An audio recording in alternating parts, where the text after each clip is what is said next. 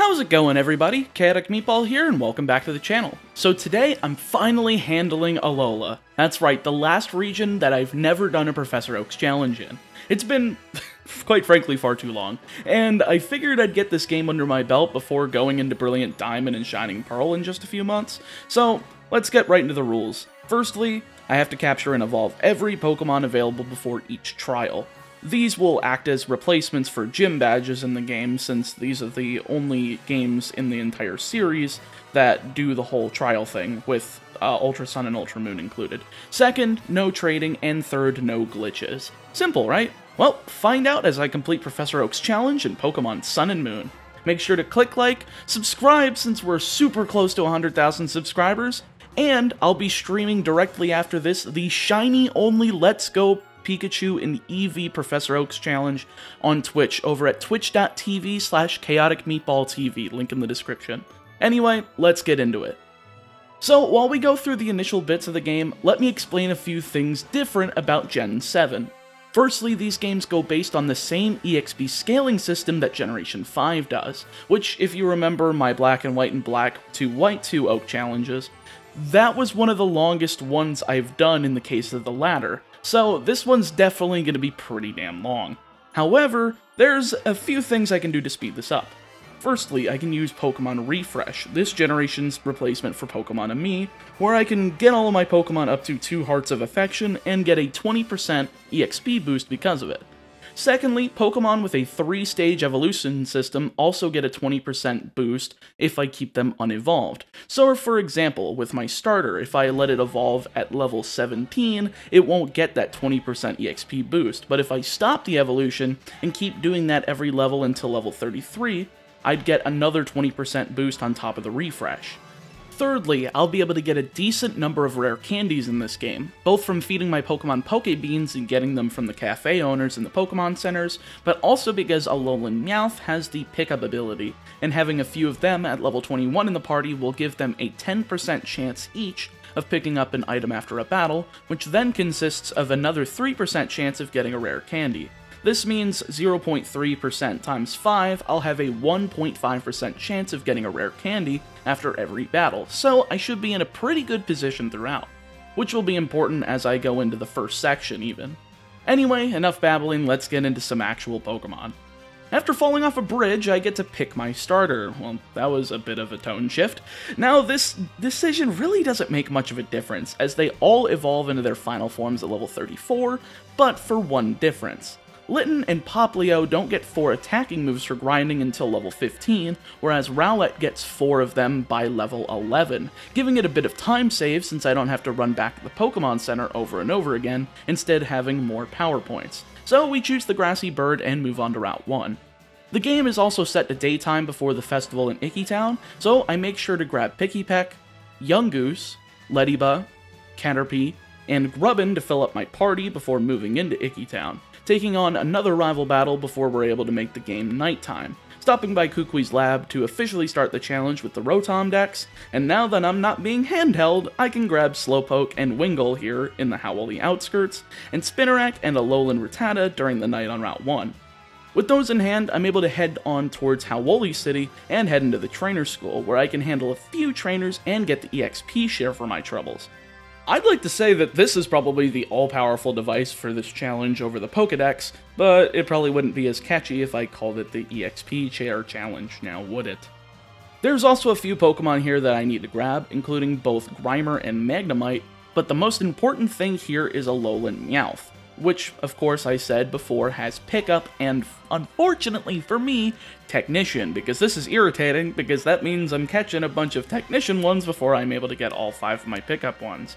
But after a few saves and resets between the Technician ones, I'm able to get 5 Pickup Meowths, throw them all into the party, and move onward into the city itself. There isn't much to grab here, though there is the ever-irritating Abra, seeing as teleport is always a bit of a pain, but I managed to get it within 2 encounters thanks to the Ultra Balls that are available here in the city. Also, inside the Pokemon Center is my first chance of getting some rare candies from my usage of Pokebeans. It's pretty easy to blow through the initial bunch that I'm given at the beginning of the game, so it'll be important to visit this place and stagger my grinding so that each and every one of my Pokemon can be given that 20% EXP boost. Next up is Route 2, which is a few new Pokemon in Smeargle and Drowsy in the grass patch closest to Howoli, but this game introduces a new mechanic where you can encounter different Pokemon based on what patch of grass you're in. I think they did something similar with Darkgrass in Gen 5, but that was double grass, so I digress. Near the Pokemon Center, I can grab Growlithe, Cutiefly, and 2 Spearow, using the second of the latter to trade for a Machop inside of said Pokemon Center. Now, here's where that other encounter in Howoli City comes in though. This Pokemon Center sells luxury balls, and after going back there, I'm able to grab myself a Pichu. I didn't wait to grab Meowth with these because they're going to evolve by the end of the section anyway. Trust me, it kinda helps to make them a pickup squad. Anyway, I'm going to want to evolve Pichu before level 12 to make the next section a bit easier. Returning to Route 2, the last 2 Pokemon I can grab here are Makuhita, a 30% encounter from a rustling spot, and while there is an encounter from the pile of berries next to the Pokemon Center, there's nothing here at this time, so I'll have to grab it later. Next up on the docket is the Howoli Cemetery, where I can grab Drifloon, Ghastly, and Zubat during the day, as well as Misdreavus at night. Oh yeah, and there's another encounter here in Litwick, exclusively on Saturdays. From what, you may ask? Island Scan. Yeah, I'm doing it. Now, I hear people don't do this because they don't technically have Pokedex entries, but I'm gonna say it now, if you want to do an actual Professor Oaks challenge, you capture and evolve every obtainable Pokemon before every gym badge, or in this case, trial. Rant aside, I can do the same with Chikorita on Route 2, and Clink in Howoli City.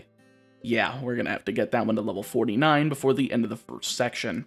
Thankfully, with all that handled though, that's all of the encounters for this section, but that's a boatload to grind. The highest EXP yield I can get in this section is Smeargle on Route 2, which appears 20% of the time, so that's a relatively decent chance. There's also 20% from Drowsy and Abra, which also yield quite a bit as well, so starting out with grinding up my Meowth here was a pretty good idea. The other slot in my party was used up by Rowlet, since I wanted to make my level barrier 25. Using rare candies on anything above that seems like it'll be the smartest play. Though if I end up with a smaller amount of rare candies than what's needed, I'll be checking what EXP group all of my Pokemon are in, and moving them up to level 30 in the most efficient way possible. There are a few Pokemon that can't exactly grind themselves up though, those being Abra and Machop after a certain point due to being a trade Pokemon. But that's easily bypassed by basically all of my Meowths being able to KO things on the route. So, of course, starting with my Pokemon that evolved before level 25, evolutions include Ghastly into Haunter at level 25, Rattata into Raticate at level 20 during the night, Caterpie into Metapod at level 9 and into Butterfree 1 level later, Leddyba into Ledian at level 18, Spinarak into Ariados at level 22, Grubbin into Charjabug at level 20, Wingull into Pelipper at level 25, Abra into Kadabra at level 16, Makuhita into Hariyama at level 24, Zubat into Golbat at level 22, and into Crobat 1 level later, Spearow into Fearow at level 20, Yungoos into Gumshoes at level 20 during the day, and Cutiefly into Rabombi at level 25. Here, I'm sitting at a pretty good 47 rare candies currently, but we've still got Pikipek, Slowpoke, Magnemite, Grimer, Drowsy, Drifloon, Machop, Clink, Chikorita, and Litwick to get to level 25 by themselves. So after training all of those guys up and nothing evolving, it puts me up at a solid 87 rare candies.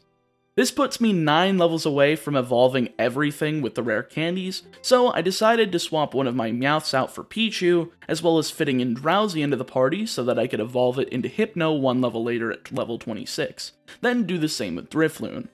The reason we do this over Machop and Pikipek is because, well, the former is irritating thanks to trade disobedience, but the latter is part of the medium-fast EXP group, which needs 21,952 EXP to get to level 28, whereas Drifloon is part of the fluctuating EXP group, which only needs 18,440, quite a bit less. Now, you may be thinking, well, doesn't Pikipek get the extra 20% EXP boost from being a 3-stage unevolved Pokemon? And while it does, it's not enough to offset about 3,500 points, making Drifloon the better choice. Pichu evolves into Pikachu at level 12, as well as one of my Meowths into Persian through Max Happiness, while training Drifloon, which evolves into Drifblim at level 28.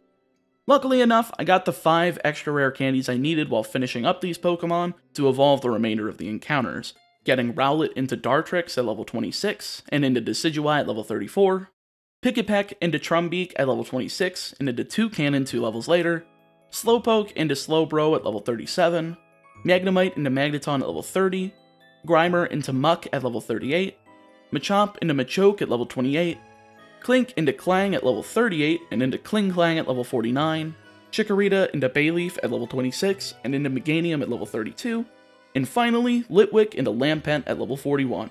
I can't quite get Chandelure yet due to the lack of Dusk Stones, but we'll get that later. Finishing the section with a total of... Oh, yeah, I almost forgot. Before going into the trial, I made sure to capture Crabrawler from the berry pile next to the Pokemon Center. Now, this gives me a total of 62 Pokemon, and a time of 48 hours and 26 minutes. Not too bad, and only a few hours more than the times on our Professor Oak Challenge Discord server. We have a leaderboard there, and the link is in the description to the invite if you want to try these challenges yourself and shoot for low times. That was a relatively easy trial, taking out the Totem Gumshoes and letting me move on to Route 3, but before that, I can actually capture the Diglett inside of Verdant Cavern now that I'm done with the trial. Now that we're in Route 3 proper though, I can get Rufflet from a Flying Ambush encounter, or Vullaby if you're playing Moon version, Mankey, and a Delibird from the grass, as well as Cyndaquil from Island Scanned on Sundays. Oh, you're saying that I'm missing a Pokemon? No, I'm not, believe me, there's definitely no Bagon on this route. Totally not a level 50 evolution along with a level 54 evolution on the same route. Definitely doesn't exist. Moving onward, the penultimate area for this section is the Melee Meadows, where I can capture both Oricorio and Cottonee, or Petalil if you're playing Moon version, immediately evolving the latter into Whimsicott thanks to the Sunstone that I had already gotten from pickup. Sweet that we already had that, but that was pretty obvious. After all, we already have a full team's worth of leftovers. Anyway, we do have to take care of Bagon because it does exist. Now, I could SOS chain for Salamence, but SOS chaining for a 1% Salamence spawn on a 1% Bagon sounds like a plan for punishment. And while it could potentially save a ton of time, it could also drain a boatload of time as well. Yes, I sat here with my Meowths and my Rufflet in my party, saving and then searching for Bagon. If I didn't get it on my first Bagon encounter, I'd reset, try to find it again, and repeat the process. This only took 2 encounters with Bagon, as the first I didn't get a single SOS encounter, instead accidentally knocking it out, so I swapped 2 of my Meowths out for my Haunter and Ariados, both of which have Nightshade so that I could lower the HP of Bagon and get it to call for help more often, but make sure that I have a 100% chance of not KOing it since I still don't have access to False Swipe. On the second encounter of Bagon, the first SOS call resulted in Salamence, saving me boatloads of time and allowing me to capture it in 2 Ultra Balls, which is absolutely insane.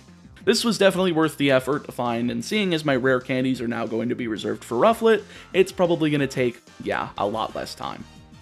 The last area I can access is the Seaward Cave, and while there aren't any new regular encounters here, Island Scan rears its head once again, yielding Totodile on Mondays. However, that's not it for encounters since we've got to revisit Howley City. We've got a SOS chain on Pichu until I find Happiny, which has a 50% chance of holding an Oval Stone. The only way I can get the item to evolve it in this section is by finding Happiny that's holding an Oval Stone, so I decided to pull Butterfree out of the PC to boost that chance to 60%. Fortunately, the first one that I caught did have the item. Now for the grinding, and boy howdy, this section's actually kinda neat. So the reason that we wanted to evolve Pikachu into Pikachu at level 12 is for this section so that we could repel trick out level 12 Oricorios in the Melee Meadows, by far our highest EXP yield in the section.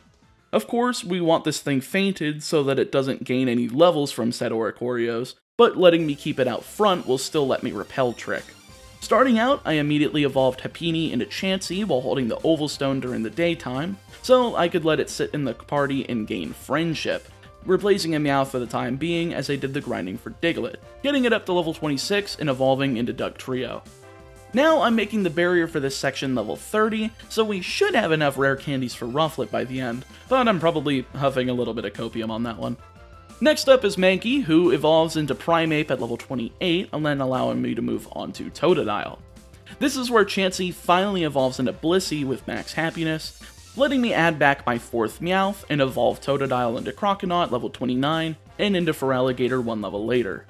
3 more left, and I figured I'd go for Bagon first since it evolves exactly at level 30, Taking a bit, and since sadly this is one of the few dragon types that doesn't get Dragon Rage, I'm able to beat up Oricorios enough though to get to level 30, evolving into Shelgon and thankfully not having to continue further. Second to last on the list is Cyndaquil, whose final evolution is all the way at level 36, so I just bring it up to level 30 and check my rare candies. 17, that's not too bad, but still 7 away from fully evolving Rufflet from level 30, so I brought in Rufflet itself, grinding it up to level 31 and getting up to 22 rare candies. Alright, well I figured that bringing back Cyndaquil for a few levels would be my best choice, getting it to level 33 on both the refresh and unevolved EXP bonuses, and getting up to 27 rare candies, using them to evolve Cyndaquil into Quilava and into Typhlosion at level 36, and Rufflet into Braviary at level 54, finishing the section with a total of 84 Pokemon in a time of 67 hours and 43 minutes. Not bad at all, if I do say so myself. Less than 20 hours in this section. Makes sense since there weren't that many Pokemon for this section, and I didn't really have to go much higher than level 30. With Hala defeated, I can finally get off this godforsaken island in order to move on to a slightly less godforsaken island. Oh, right, there's 10 Carat Hill still. But first, there's a patch of grass here on Route 1 that's blocked by a few rocks, and now that I've got the Ride Tauros, I'm able to break through them and grab both Bonsly, immediately evolving into Sudowoodo at level 15 while knowing Mimic, and Munchlax, slapping the latter into my party and moving into 10 Carat Hill, where in the cave I can capture Carbink and Roggenrola from regular encounters, Sableye from an SOS encounter with Carbink, and finally, Dano from Island Scan. Told you this island was godforsaken. I don't even get the 20% unevolved boost until level 50, and by that point I'm probably going to be evolving it with rare candies. But hey, I guess that's what happens when you do Island Scan. The farthest hollow of 10 Carat Hill has our last set of encounters for this general area, containing Spinda and Rockruff, finally letting me move onto Akala Island. There's not much in the way before I can access Route 4, which has the likes of 2 Lillipup, Igglybuff during the day, Mudbray, Eevee, which I need 3 of for the time being, but I caught all 8 that I would need, and Venipede from Island Scan on Thursday. Fortunately, I've already got a Moonstone for when Igglybuff evolves, thanks to those handy luxury balls from Route 2, so it won't be too hard. Oh, wait, I forgot about the luxury balls. Whoops. After ramming my face into house Pokemon over and over again, I made my way to Paniola Ranch, containing both Tauros and Miltank, which is cool I guess, but Route 5 has some cooler Pokemon in the form of Fomantis from regular encounters, and Bellsprout from Island Scan on Fridays. Lastly, there's a Pokemon Center here on Route 5, where I can use one of those Lillipups I caught earlier in order to trade for a Bounsweet. With a bunch of grass types in hand though, why not offset some of those with some water types? I can actually enter the trial and obtain the Lapras Ride Pager, but because I don't have to complete it, I can head out back into Melee Island, grabbing 2 more Pokemon on Route 1 in Tentacool and Finneon. That's not it though, since Melee Sea to the west of Howley City contains some trainers, and back in Seaward Cave I can surf for Psyduck. Lastly, at the end of Seaward Cave, I can access Kala'e Bay, which I can grab Horsey from on Wednesdays thanks to Island Scan. No Kingdra, since no trades of course, but that's fine, there's plenty enough Pokemon in this challenge as it is. Last area is all the way back on Akala Island inside of the Brooklet Hill, the actual trial site, containing stuff like Poliwag, Dewpider, and Paris during the day, Morlul and Surskit during the night, Wishiwashi from one of the trial-specific encounters, and finally a female Meryl from Island Scan on Saturdays. Of course, you guys know that we'll have to breed this later on when we get its incense, so getting a female is paramount. With our Island Scan friend in hand though, that's actually the last encounter for this section. So the question, as always, is where to grind. Well, we could stay here in Brooklet Hill where all of the Pokemon are the highest level available for this section, but unfortunately for me, that's not going to be enough EXP. The base yields of things like Paris, Dewpider, and Poliwag are just not good enough to hedge against Paniola Ranch's Tauros and Miltank, but both of those are 5% encounters, and if I really want to maximize the EXP I get from there, I have to SOS chain, which then means that pickup doesn't trigger until the end of the battle, so that's definitely not happening when I have to deal with a level 64 evolution. However, the other 2 Pokemon on the route, Lillipup and Mudbray, are perfectly fine to grind on as well, since they also have a higher EXP yield than those in Brooklet Hill. I also have to contend with 4 friendship evolutions, all of which I forgot to use luxury balls on because I'm an idiot, and I don't feel like going back and looking for them again. So instead, I basically paired them up with another Pokemon to train with, the first pair being Dano and Munchlax, where I trained Dano to level 30 for my initial level barrier for this section, evolving Munchlax into Snorlax with max happiness during that grind. Next pair was more of a trio, as I used both Roggenrola and Rockruff along with Igglybuff in my party, evolving Roggenrola into Boldore at level 25, and during the grind for Rockruff, Igglybuff evolved into Jigglypuff with max happiness, and into Wigglytuff with a Moonstone, all before Rockruff evolved into Lycanroc at level 25.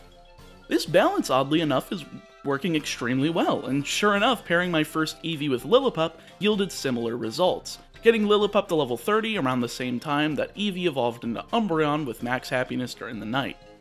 Last one to take care of is another Eevee, which I paired with Mudbray as it was the last of my relatively bulky mons that could handle itself at the same level as the wild Pokemon in Paniyola Ranch, and fortunately for me, it evolves exactly at level 30, allowing me to evolve Eevee into Espeon during the day with max happiness, shortly before Mudbray evolves into Mudsdale at level 30. While I'm also on the Eevee train as well, I figured I'd take care of the Pokemon Refresh stuff with my third, getting it up to 2 Hearts of Affection and leveling it up once while knowing a Fairy-type move in order to get Sylveon. With those easy evolutions taken care of, it's time for the rest of the grinding. I figured that I could use my level 30 Lillipup like I did in the Gen 5 games, leaving it up front with Vital Spirit, and swarming myself with level 15 Pokemon as those are the highest in the route, since again, both Tauros and Miltank have a base 172 EXP yield, whereas the Pokemon in Brooklet Hill range from anywhere between 54 and 64, so it makes too much sense to grind here. With this grind, I managed to get Bounsweet into Steenie at level 28, and into Sarina 1 level later while knowing Stomp, Paris into Parasect at level 24, Morlul into Shiinotic at level 24, Poliwag into Poliwhirl at level 25, Dewpider into Araquanid at level 22, Surskit into Masquerain at level 22, Tentacool into Tentacruel at level 30, Venipede into Whirlipede at level 29, and into Scolipede 1 level later, Bellsprout into Weepinbell at level 21, and Marill into Azumarill at level 18. I also made sure to train Fomantis, Psyduck, Finneon, and Horsea up to level 32 during this time, making me sit at 28 rare candies. I still need 34 for Dano to fully evolve, so I went in order of Finneon into Lumineon at level 31, Horsea into Seadra at level 32, Lillipup into Herdier at level 31 and into Stoutland 1 level later, Psyduck into Golduck at level 33, and Fomantis into Lurantis at level 34 during the day. This was just enough grinding to get me up to 34 rare candies, perfect number, so I used all of them on Dano to evolve it into Zweilous at level 50 and into Hydreigon at level 64, finishing the section with a total of 143 Pokemon and a time of 98 hours and 38 minutes. Dang, just over 30 hours. This time with a bunch of Pokemon, very happy with the frequency of rare candy pickups, and the further I get, the less they're needed, though we still need quite a few for the next few sections. The pre-Kiawe section isn't actually too bad, since there's only 32 Pokemon for this section, though we've got a few high-level evolutions to take care of. Upon completion of Lana's trial, I managed to get a hold of the Fishing Rod, so there's a few places we gotta visit. First of which is right here in Brooklet Hill, where I can grab Magikarp, Goldeen, Phoebus, and Alomomola. Would have loved to have access to the latter in this section because of how good EXP it yields, but hey, we can't always get what we want. Moving back over to Kala'e Bay, I was able to grab something from the rippling fishing spots, but hilariously enough, I accidentally SOS'd a Gyarados out, so I caught it before finding shelter, and then in Melee Melee Sea, I was able to fish for Corsola and Lovedisc, then grab a Mareanie from an SOS calling from Corsola. Fortunately, this is the last section where we don't have access to Adrenaline Orbs, as they unlock after 3 regular trials, so we'll only have a few more hard SOS encounters to grab. Moving up all the way back to Paniyola Town, there's one more fishing encounter in Barboach, finishing up backtracking for now. This basically finishes up everything we can do over on Melee Melee Island, by the way, for the rest of the game. So back on Akala, I'm finally able to proceed on to Route 6, which has no new regular Pokemon, but on Sundays with Island Scan I can pick up Gothita, which is my first instance of a critical capture so far in this game. Pretty neat. That's one Pokemon that evolves over level 40, but there's another one after fighting in the Battle Royale, and that's on Route 7, where I'm able to get Spheal on Mondays from Island Scan while surfing. Luckily, that's it for high-level evolutions, but not it for encounters, as Pyukumuku is available from surfing, and Staryu's a 20% fishing encounter from a bubbling spot here on Route 7. Unfortunately though, I'm gonna have to SOS encounter again, as I don't yet have access to a water stone, so after a bit of chaining, I'm finally able to get myself a Starmie and capture it. Not too bad if I say so myself, but we've got one more area to go in the Whale of Volcano Park. Fortunately, everything here is in the first few patches of grass, those being Fletchling, female Salandit, Cubone, Kangaskhan, and Magby. There's one SOS encounter though, being Magmar from the Magby encounter, making it so that I don't have to raise one of these Pokemon up to level 30. With that, that's all the encounters for Pre-Kiawe, and there's 3 potential spots for me to grind. The first potential area is akin to my Gym Whiteout strategy, as I can enter Kiawe's trial and fight as Alola and Marowak over and over again, as long as I choose the wrong option over and over again. This is level 18 along with a base EXP yield of 149, and since you can get the same Pokemon every time, it's very consistent. However, this means that pickup cannot trigger, and I have to white out to the trial in order to leave it, so despite the base EXP yield being very high, it's not really worth the time waste. Second, Whale of Volcano Park has a very low EXP yield of all the encounters with the exception of Kangaskhan, but that's a 1% regular encounter, so there's no reason for me to be here. The choice I made was to grind on Route 6, as it's the home of Oricorio here on Alola, with a base EXP yield of 167, even higher than Marowak.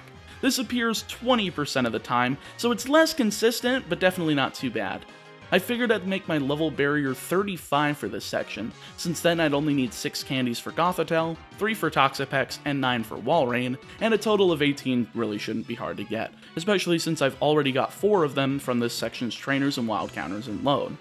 The lower levels were easy to take care of with everyone thanks to the high level pickup Meowths, and the rest was easy enough, evolving Goldeen into Seaking at level 33, Barboach into Whiscash at level 30, Cubone into Marowak at level 28 during the night, Fletchling into Fletchinder at level 34 and into Talonflame 1 level later, and Salandit into Salazzle at level 33. This just leaves Mareanie, Gothita, and Spheal, and of course after raising them up to level 35, I had more than enough rare candies, evolving Mareanie into Toxapex at level 38, Gothita into Gothorita at level 36 and into Gothitelle at level 41, and Spheal into Celio at level 36 and into Walrein at level 44. I actually had 3 leftover rare candies by the end of this as well, which I'm sure will come in handy for something. After all, we're not even off of the second island. With that said, I finished the section with a total of 175 Pokemon and a time of 134 hours and 15 minutes. Dang, those Marowaks certainly would have helped keep this section shorter than it was, since we're nearly 135 hours in and not off the second island, so let's get a move on. Well, that's what I would say if this wasn't a thing I had to deal with. Yeah, it's time for Pokepelago. This is what we call actual hell. This mode forces you to go on to 12-hour expeditions for the smallest chances of evolution stones, which if you remember, we need a boatload of, but thankfully, because Game Freak doesn't know how to program a video game, there's an exploit with this that'll speed up these expeditions astronomically. Firstly though, before I'm able to do any of the exploit, I need to get Isle of Fun to level 2, which takes 45 Pokemon and 90 normal Pokebeans to start the expeditions for stones immediately. Then with the exploit, all you have to do is set up everything that you want in-game, which in this case is the path for Brilliant Stone hunting mission, exit Pokepelago, save the game, fully exit the game, and set the console, or in this case the computer's time if you're using an emulator, to January 31st of any year of your choosing, and set the time to 23:59, or 58 if you're slow to get back in game, and get back in before the time transitions forward. Then bam, everything is completed, and we're in business. With this, I'm able to get 2 Thunderstones, letting me evolve Pikachu into Raichu, Eevee into Jolteon, and with 3 Water Stones I can evolve Shellder into Cloyster, Poliwhirl into Poliwrath, and Eevee into Vaporeon, 2 Fire Stones to evolve Growlithe into Arcanine, and Eevee into Flareon, 3 Dusk Stones to evolve Misdreavus into Mismagius, Lampent into Chandelure, and 1 for later, and 2 Leaf Stones to evolve Weepinbell into Victory Bell, and 1 for later, as well as 1 Dawn Stone, Shiny Stone, and Ice Stone from some later sections. So what's that extra Dusk Stone for? Well, I hate you ask, because it also involves Pokepelago. See, Murkrow is available through Poképelago itself, and getting it to show up is a 4.35% chance. Very low, but it's also a lower chance to keep the Pokemon instead of it running away. Thankfully, there is a good guide that also entails shiny hunting in Poképelago by the user Shiny Collector. Link to the video in the description, and as I'm showing on screen right now, it basically shows you how to get the Pokemon to stay, and he does a really good description of it, and I don't think I could really sum it up very well here. By the end of it though, I got Murkrow to stay on the 4th attempt, immediately evolving it into Honchkrow and stuffing it into the box, because dear lord, I'm never looking at it again! Sadly, we'll have more encounters to get here in the Poképelago, as well as in an entirely new game in Ultra Sun and Moon when I get around to it. But I digress. Fortunately for me though, the rest of this section is extremely small, as the only new area with new Pokemon is in Route 8, where I can capture Stuffle, Chinchou, Wimpod, and a female Luxio on Tuesdays from Island Scan. That only leaves 4 Pokemon to evolve, all of which were level 20 around there, so each of these Pokemon are only going to take around 10 levels or less to evolve. However, there's one of them that only takes 1 level, and that's in the Lush Jungle, where I'm able to take one of my Eevees, put it next to the Moss Rock, and level it up once to evolve it into Leafeon.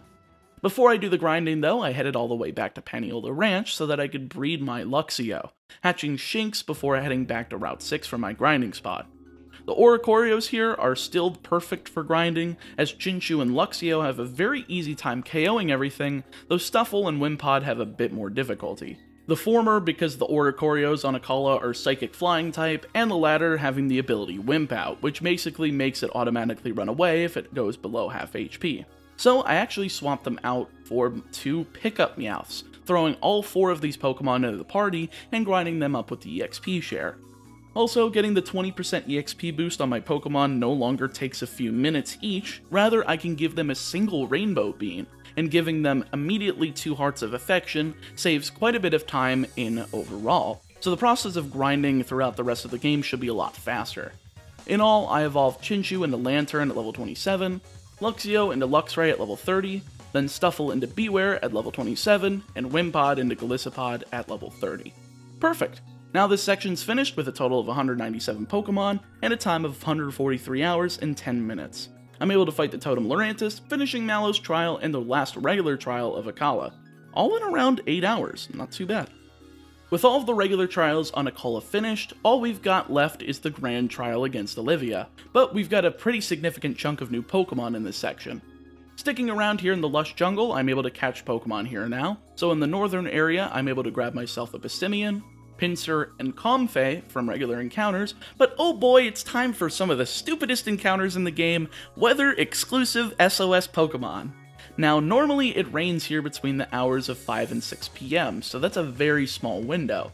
But fortunately, I can get Rain Dance from the Royal Avenues Battle Royal Pokemon Center, so that's alleviated. But that only takes care of Gumi, a 10% encounter from SOS during the rain, since that decreases Castform's encounter rate to 1%. But also fortunately for me, I can grab the TMs for both Hail and Sandstorm, effectively giving me around 50 turns along with Adrenaline Orbs to ensure the capture of Castform is as quick and painless as possible. We'll have to come back to fully evolve Gumi since it only evolves into its final form in the rain, but for now I can finally head into Kanikani City, where some fossils are purchasable.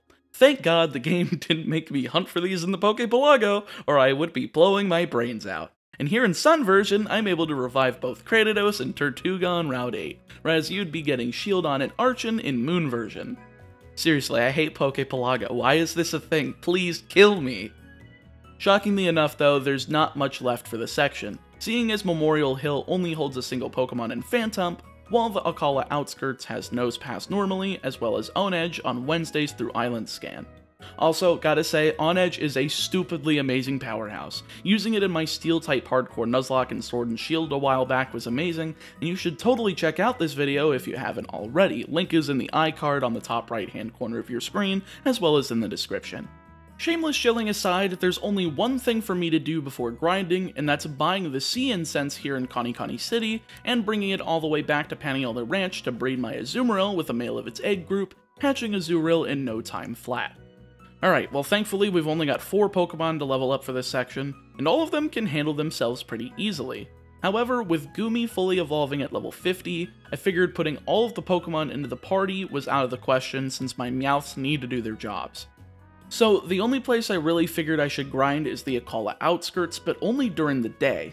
See, there's the smallest optimization here that's important, as Alolan Raticate has a base EXP yield of 145 during the night, whereas Gumshoos has a base yield of 146. Yeah, that 1 point might not be much, but during the few hours of grinding, it certainly can add up to a few minutes saved, especially when it appears 30% of the time. However, I didn't know whether I should put 2 Pokemon into the party at the same time, or just use one and have a fainted Pokemon with the Vital Spirit ability up front, but I'd figured I'd go with the former, as keeping Goomy in the party while grinding the other 3 felt like the fastest way of doing things. The EXP yield might be slightly lower due to level 23s not being as plentiful to fight, but at the same time I'm still getting pickup drops, and having 2 Pokemon getting levels at the same time seems faster. So during the grind, I managed to evolve Cranidos into Rampardos at level 30, Tortuga into Caracosta at level 37, Onedge into Doublade at level 35, and into Aegislash with a Duskstone, as well as training Goomy to level 34 before using the 15 rare candies I had laying around over in the lush jungle, evolving Goomy into Sliggoo at level 40, and into Goodra at level 50 while in the rain. Well, that wasn't too bad, was it? I would say so, since I managed to finish the section with a total of 219 Pokemon and a time of 151 hours and 9 minutes. 2 islands down, 2 to go, but then again, there's still one more Pokemon to grab here on Alola before we head over to Ula'ula, and that's Sandygast on Hano Beach. Sweet! Now I'm able to head over to the Mali Garden over on Ula'ula, take care of some story, and catch myself a pile of garbage, as well as a larger pile of garbage from an SOS encounter. The fact that I can get some of these evolutions from SOS encounters is pretty useful, and thanks to the boatloads of adrenaline orbs that I have access to now, I can just reserve all of the trainers in each section for the Pokemon that I can't get their evolutions of. Speaking of which, we have another one of those on Route 11 with Pancham, allowing me to get a Pangoro from SOS counters, as well as Kamala, with Vigoroth topping off the area with Island Scan on Fridays. I didn't even bother resetting for a female, so I'm sure you know what that means coming up here soon. Route 10 has a few more Pokemon as well, such as Skarmory from the Shaking Trees, and Staravia from Island Scan on Thursdays. Another Pokemon to breed, but we'll finally be able to do that after grabbing Ditto from Mount Hokalani. There's still a few other ones here like Beldum, Minior, Cleffa, and Clefairy from SOS encounters, capping it off with Axew from Island Scan on Saturdays. Since I still have some of those Moonstones laying around thanks to Pickup, I immediately evolved Clefairy into Clefable with it, leaving just one more encounter. It's time to return to the hell that is Poképelago, seeing as now I can search for Trevenant. Instead of Murkrow's 4.3% chance of finding it, Trevenant only has a 2.78% chance of being found. Quite frankly, this took far too long. Probably about 3 weeks, and then a few days after that to finally get Trevenant to stay, but man, I very, very much hate Poképelago. I am not looking forward to Ultra Sun and Ultra Moon. Thankfully, while waiting though, at least for the first few days, I could spend my time doing my breeding and grinding. Firstly, I headed back to Akala Island and Paniola Ranch so that I could breed both Vigoroth and Staravia with Ditto in order to hatch myself a Slackoth and Starly respectively, leaving just 5 Pokemon to evolve. Sadly, 2 of those Pokemon require evolutions in the mid to late 40s, and a third requires early 40s, but that's fine, seeing as the Pokemon on Route 11 are between levels 24 and 27, so I've got plenty of room to grind and get good EXP because of it. I decided to grind during the night here, since while yes, we're losing the 1 base EXP yield point to the 20% encounter Raticate over Gumshoos like I explained last section, but that's counteracted by the 20% Ariados, whose base EXP yield is 150 over Ladian's 147. Drumbeak's pretty darn good too as another 20% encounter with a base 120-40 XP yield, but the king of the area is Kamala at a whopping 168, so making my barrier for rare candies level 40 was plenty enough, allowing me to evolve Vigoroth into Slacking at level 36, and Staravia into Staraptor at level 34. Of course, I also made sure to raise Sandygast, Beldum, and Axew to level 40, but I've only got 11 rare candies. That means I need 4 more levels to evolve those 3. So I just leveled them all up one more time, getting 1 more candy from Pickup, then evolving Sandygast into Palisand at level 42, Beldum into Metang at level 42, and into Metagross at level 45, and Axew into Fracture at level 42, and into Haxorus at level 48. Well, that was quick, but there's still one more Pokemon to grab while I'm waiting for Trevenant, and I know I've described some of the Pokemon in this game as hell to obtain, but oh boy, this one, it just takes the fucking cake. Over in the Mali Garden, I can SOS chain Poliwag during the night for a 1% chance to encounter Politoed. Sadly, this 1% chance only exists while it's raining, but it only rains between the hours of 5 and 6 PM, which is considered daytime, so what am I supposed to do about that? Well, first of all, I need a good high-level False Swipe user. Haxorus is probably my best choice for this due to being level 48 and having a type resistance to water. Sadly though, type resistance isn't going to help much due to the fact that Politoed has Perish Song, but we're still in need of encountering the damn thing, so I can go back to Mali City to grab the Damp Rock, a held item that boosts the amount of turns that it's raining. Since Rain Dance only has 5 PP, I'll need a crap ton of Ethers as well. Fortunately, I've already stored up quite a number of them from pickup, so that's not a problem. Lastly, I'll need something to help me hold down Politoed. On the off chance that it's the opposite gender of Haxorus, I gave it the TM for Attract, leaving just one more open move slot for an actual attack in order to KO the Poliwags that get in the way, as Haxorus can also learn Rain Dance, making it the all-around perfect Pokemon for this scenario. I figured also teaching all of my Meowths Rain Dance so that I could swap out for taking more of the Poliwags out would be kinda smart, so as my 6th Pokemon, I also needed something to put things to sleep. The only Pokemon I still have Hypnosis on, though, is Poliwrath, which thankfully can indeed learn Rain Dance, giving me a 6th party member that can keep up that rain and hopefully bait out that Politoed. Thankfully, once I performed all of this strategy, I ended up doing exactly what I needed to do. I had a 90.365% chance of capturing it at 1 HP while asleep, plenty enough to shove Politoed into an Ultra Ball, grabbing Trevenant when it was finally available, and finishing the section with a total of 246 Pokemon and a time of 162 hours and 25 minutes.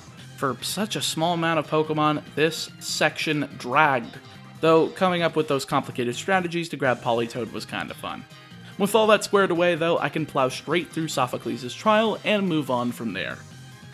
There's not too many trials on this island, seeing as we're already to the last regular trial and Acerola. This section does have quite the number of Pokemon to attain though, so it's not going to be a complete cakewalk. Heading over to Route 12, I'm able to get the Mudstale Ride Pager from Hapu, which lets me cross some rocks. Neat, I guess, but I've had a Mudstale for literal sections now. Would have appreciated the use of this earlier. Anyway, in the grass here on Route 12, I can find myself a Torkoal, Geodude, and Elekid, evolving Geodude into Graveler in 1 level, as well as Elekid into Electabuzz at level 30 before moving into Blush Mountains. Here I can nab Togedemaru, Turtonator in Sun version, and from Island Scan, Rhyhorn on Sundays. Another over to level 40 evolution. Fun. But again, I can't really complain with how late this is. Route 13 has a singular encounter from fishing in bubbling spots, and that's the ugly Bruxish. Seriously, who came up with this abomination? Heading into Tapu Village, there's a trade in the Pokemon Center where I can trade my Haunter for a Cantonian Graveler, which evolves straight into Golem. Yeah, trade evolution, what a shock, and it's not holding an Everstone. I'm still bitter about that one since I was a kid. Anyway, Tapu Village is also home to a bunch of wild encounters, since I can get Absol, Vulpix in Sun or Sandshrew and Moon version, which evolved into Ninetales with an Ice Stone straight after, 2 Snorunt, one of which being female that immediately evolved into Frostlass with a Dawnstone, Vanillite from an SOS battle with Snorunt during the Hail, and Swinub on Mondays from Island Scan. Well, that was awfully quick. Well, let's get to the grinding. The best spot for this section was 100% the Tapu Village. Seeing as the evolved Pokemon here as well as the Pokemon Center being literal steps away makes this such a fast progression.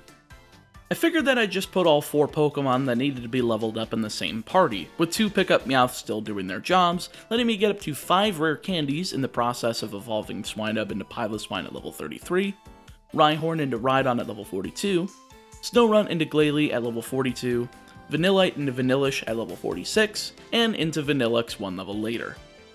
This lets me finish the section with a total of 268 Pokemon and a time of 167 hours and 6 minutes.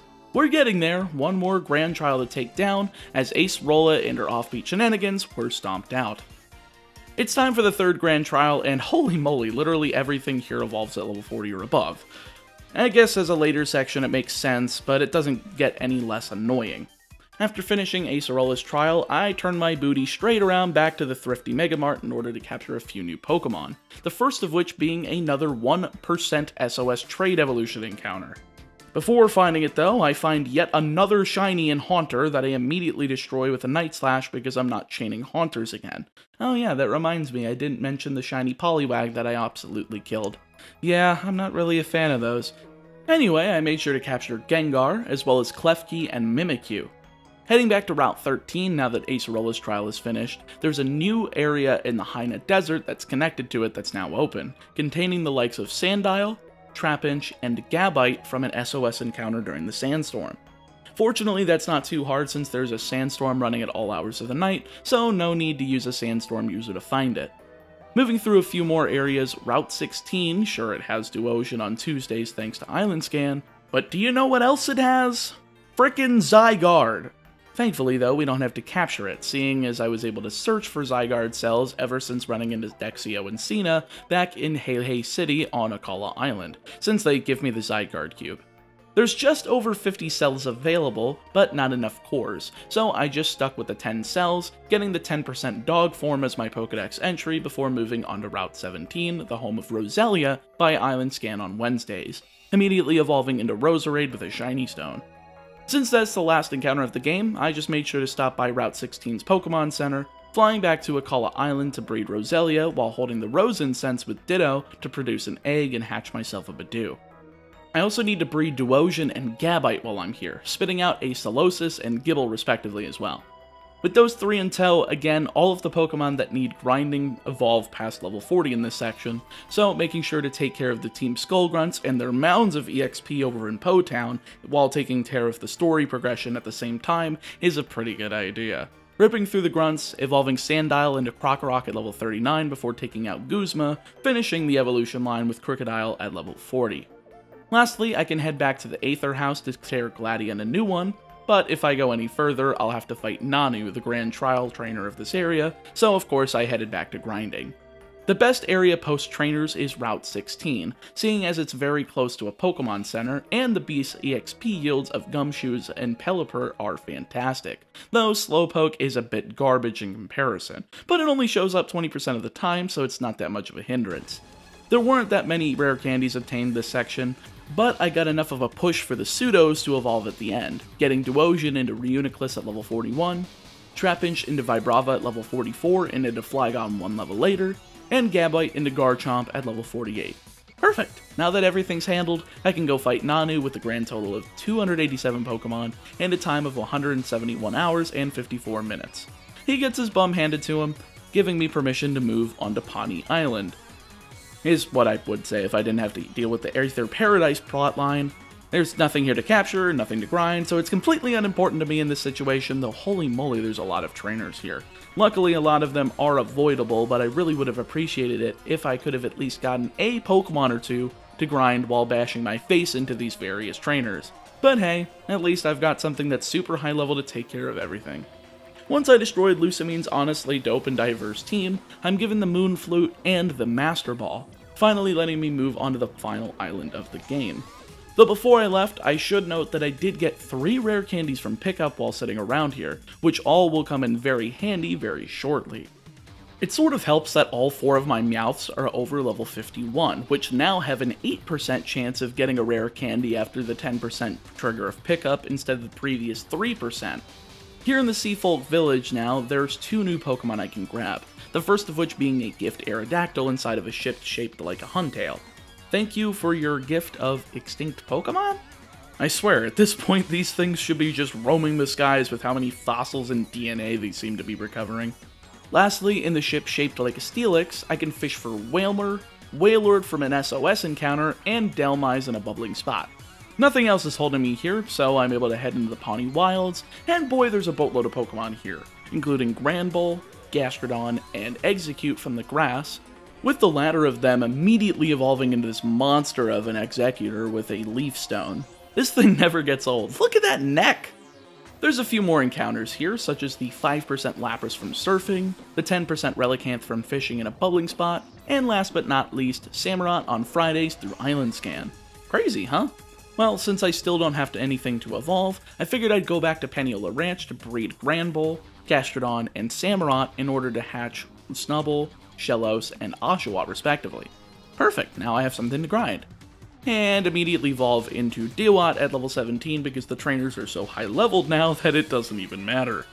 Thankfully, in the Ancient Pawnee Path, there's another one of the Unova starters in Embor on Saturdays from Island Scan, so I can head my bum straight back to Paniolo Ranch, breed for Tepig, and use a trainer around here to evolve it into Pignite at level 17. Ponybreaker Coast has a single encounter in Sharpedo from fishing in a bubbling spot, but I'm not going back to breed that just yet since I don't really need to evolve it. Instead, I just moved back into Seafolk Village, taking a ship to the Executor Island. This is the home of the last Unova starter in Superior on Thursdays from Island Scan. Alright, after grabbing the Sunflute, I took one more trip back to Paniolo Ranch for breeding, hatching myself both Carvanha and Snivy, and taking the latter into the Ancient Pawnee Path to evolve into Servine at level 17. Now I can walk straight into Vast Pawnee Canyon, and since I deposited 2 of my Meowths while breeding, I brought in my Charjabug, Magneton, and Nosepass, giving 1 rare candy apiece to them to evolve them into Vikavolt, Magnezone, and Probopass while here, since this is the only area these Pokemon evolve in the game. Finishing the section with a total of 313 Pokemon and a time of 174 hours and 41 minutes. No grinding feels pretty good, and about time we finally got to this point in the challenge where I don't have to worry about it. Hapu falls flat on her face, letting me continue onto the shortest section of the game. So, despite this section being the shortest, that doesn't mean that I don't have grinding to do. Further into the Vast Pawnee Canyon are 2 new encounters, those being Jangmo-O from the grass, evolving into Hakamo-O in 1 level straight away, and into Como-O in 1 more level, leaving just Dratini from a bubbling spot. Dratini can actually be caught within a wide spectrum of levels, from 10 all the way to 44, so I SOS'd it for the highest level that I could get, thankfully in the mid-40s. Now the question is where to grind up Dratini. Well, before that, I made sure to SOS chain Jangmo-O until a Hakamo-O showed up. Why, you may ask? Well, this Pokemon has a 50% chance of holding the Razor Claw, an item that we'll need for an evolution later on, and I don't feel like dealing with it later. Once obtained though, it was a hop and a skip to grind Dratini, thanks to all of the trainers I had managed to skip on this island, as well as the rare candies I had yet to grab across the region, evolving it shortly into Dragonair and into Dragonite at level 55. And that's it for this section. Yeah, not bad, right? 313 Pokemon and a time of 177 hours and 4 minutes. I'll call that a job well done. Como-O's trial is actually the last one in the game too, so I murdered his family, stole the Dragonium Z in the process, finishing the area off. What, too much? Just beyond the canyon here is the altar of the Suni. I'm sure it's supposed to be pronounced sun, but they spell it weirdly and fancily. I don't like it. Anyway, it's not that big of a deal as it's time to capture the box legendary. Well, after pummeling a Nihilist, of course. Solgaleo's not too terribly hard to capture since it has a catch rate of 45, the same capture rate as Politoed. And thanks to a nice little calculator from the Cave of Dragonflies, linked to their capture calculator in the description, since I have 245 Pokemon in the Pokedex, minus all the Island Scan Pokemon, I have a 41.8% chance of capturing Solgaleo in a Quick Ball, so of course, I catch it first try. Why would I ever waste time weakening this thing? One more area to go, and it's Mount Lanakila. Of course, before heading up here, I battled Gladion, slaughtering his team, then making sure to grab Crabrawler and my last Eevee out of the PC, since these both evolve next to the Ice Rock into Crabominable and Glaceon respectively. And since they're so low level, a single wild encounter is able to push them both up a level. With that, there's only 1 Pokemon to capture here in Sun version, 2 in Moon version since you have to grab Drampa, but for me, that encounter is Sneasel. I'll evolve that shortly, but first I'm able to head into the Pokemon Center near the peak, bringing out my Piloswine and retweaching it Ancient Powered thanks to the new move reminder. And thankfully, Heart Scales are pickup items in this game, so we're pretty much good to go.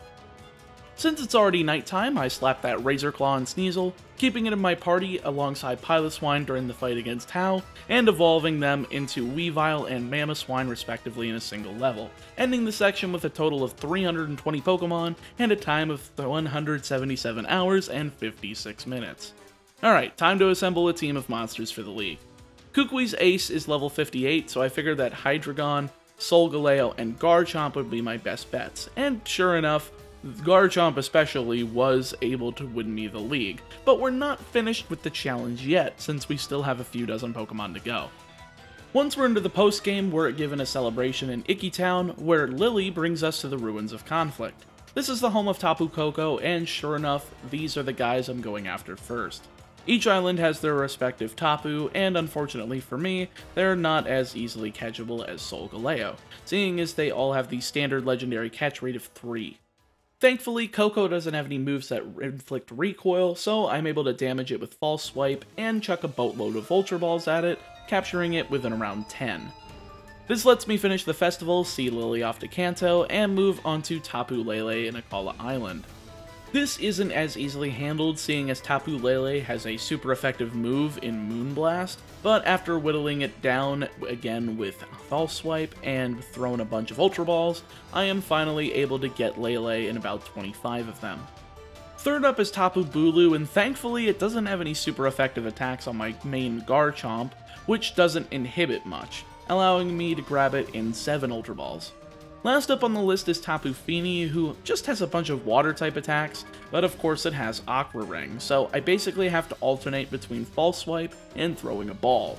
This was also the only of the Tapus that made me reset, so I had to rethink my strategy a little bit. Of course I could just put the thing to sleep, but none of my current Pokemon have any moves for that, and I'm too lazy to go back and get one. So I just taught Garchomp Sandstorm, effectively negating the increase in HP from Aqua Ring and making it easy to catch Fini in about a half dozen Ultra Balls on the second attempt. Thankfully, this stuff's done, and I can move on to the next group of monsters, the Ultra Beast. The UBs are part of a large quest involving Looker, who we've seen multiple times in games before, and Annabelle, the frontier brain from Pokemon Emerald.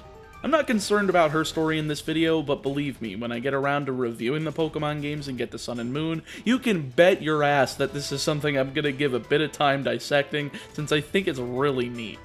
Anyways, with their help, I'm able to capture Nihilego in Wella Volcano Park, Buzzwole in the Melemele Meadows, or Pheromosa in the Verdant Cavern if you're playing Moon version, Xurkitree in the Lush Jungle, Kartana in the Mali Garden, or Celesteela in the Haina Desert in Moon version, finishing off the quest with the final UB, a level 70 Guzzlord, who just so happens to have the same typing as Hydreigon, my favorite Pokemon.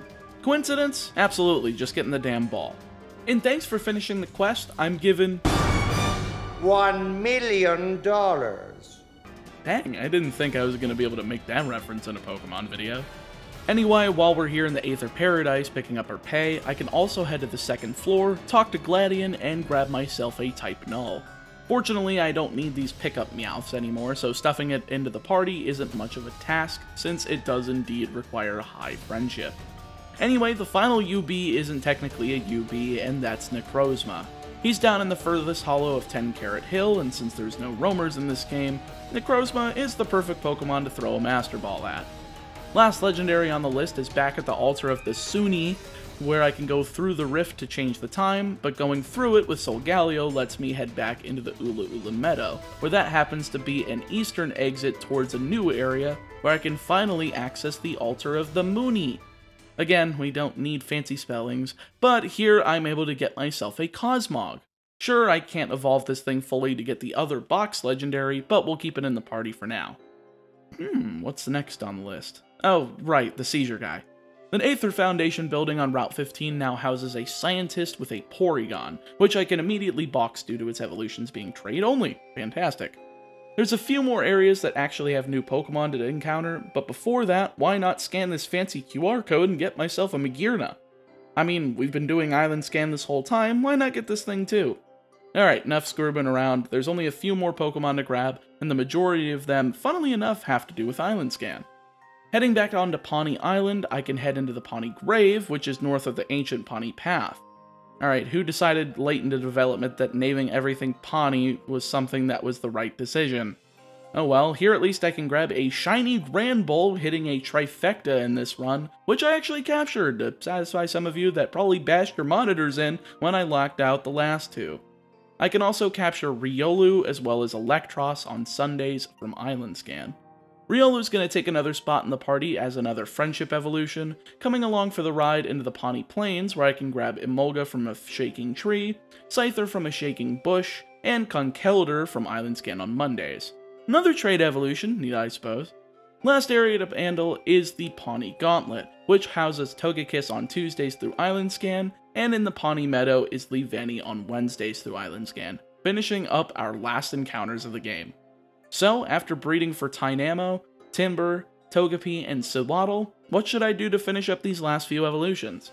Well, first of all, we've got a bunch of friendship evolutions, so why not head back up to Mount Hokalani, which sells all of the vitamins.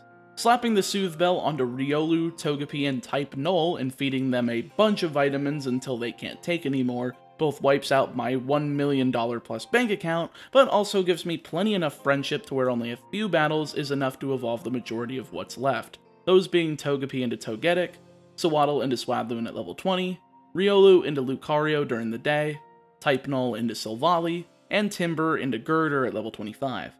Of course, this leaves just Tynamo and Cosmog.